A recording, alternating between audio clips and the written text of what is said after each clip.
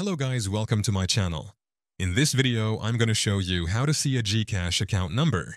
Have you ever needed to find your GCash account number but weren't quite sure where to look? Well, you're in luck because today, I'm going to show you exactly how to find your GCash account number. Let's dive right in. First things first, open up the GCash app on your smartphone. If you don't have it already, you can download it for free from the App Store or Google Play Store.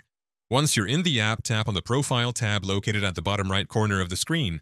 Once you're in the Profile tab, you'll see various details about your GCash account, including your name, email address, and mobile number. Your GCash account number can usually be found right below this information.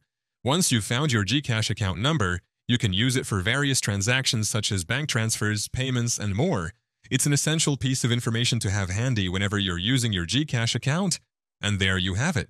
You've successfully found your GCash account number within the GCash app.